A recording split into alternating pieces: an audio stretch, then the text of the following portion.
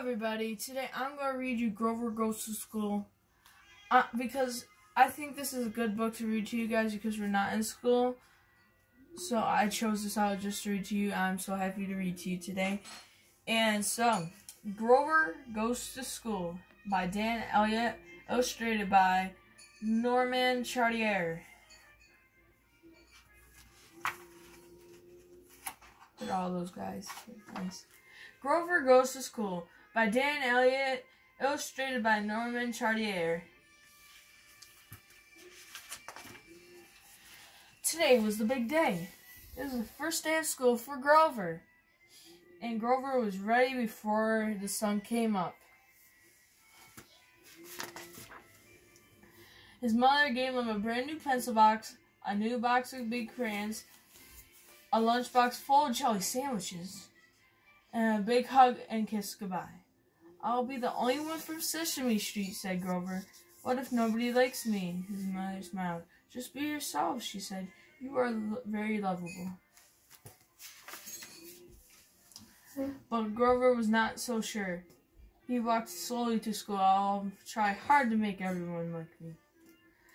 At the school, teacher gave all the children a big hello. "My name is Mr. Lester," he said. "And what is your names?" One by one, they said their names. "Truman, Jill, Molly, Bill."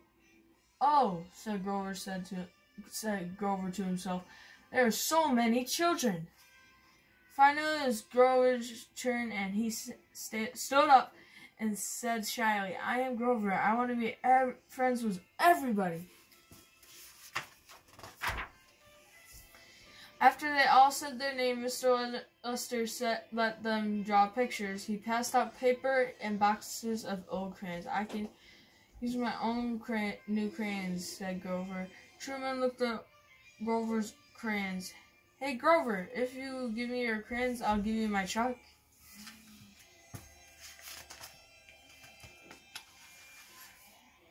Grover looked at the toy truck. It was missing 3 wheels. And Grover loved his new crayons. "Oh dear," Grover said to himself. "If I say no, Truman will not like me." So he gave his crayons to Truman and tried to play with the truck. Bumpity bump bump went the truck. It was not that much fun. Soon Mr. Lester said, "Time for milk and cookies, but before you eat, you must clean up." Then Grover had an idea. "You can eat right now," he said to the children near to him. "I, Grover the cleanup, will put everything away." The children ran to the cookies. "Thanks, Grover," they shouted.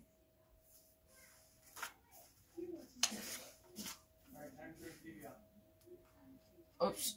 Grover cleaned up the crayons, lumps of green clay, and the blocks on the floor. "Now I'll get my cookie," said Grover happily. But all the cookies were gone. "Oh no, we forgot to save a cookie for Grover," the children said. "It's okay, I do not mind," said Grover sadly. Soon it was time to play outside. "I'll ask my new friends to play hopscotch with me." But they were already jumping rope. "You can turn the rope for us," said Jill. Grover did not want to turn the rope, but he said okay. Finally, it was time for lunch. Grover opened his lunchbox. Truman watched him. "If you give me a jelly sandwich, I'll give you my bologna." Grover did not like bologna, but he said okay. Suddenly, tears began rolling down Grover's furry face. "Why are you crying, Grover?" asked Millie. "Because I do not like this broken truck. I miss my crayons. I did not get a cookie. I do not like jump rope. And I hate bologna." Grover cried and cried. "I will cheer you up, Molly," said Molly. "Do you want to play marbles?" Grover stopped crying.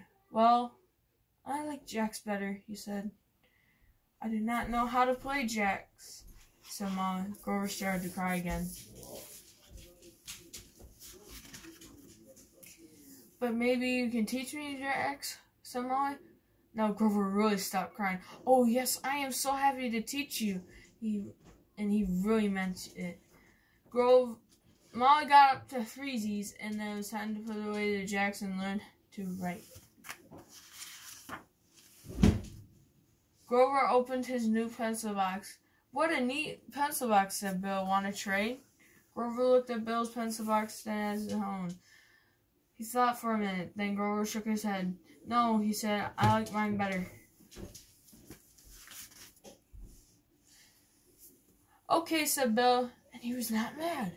Grover was so happy. He smiled at Bill, "Do you like jacks?" asked Grover. "My favorite game," Bill said. "Mine too," said Grover. After school, Grover, Bill, and Molly played jacks. And then Grover ran home. "I have 2 new friends," he told his mother. "2 new friends in one day," she said. "That's a lot." "It sure is," said Grover. The end. I had fun reading to you guys. Thank you for watching.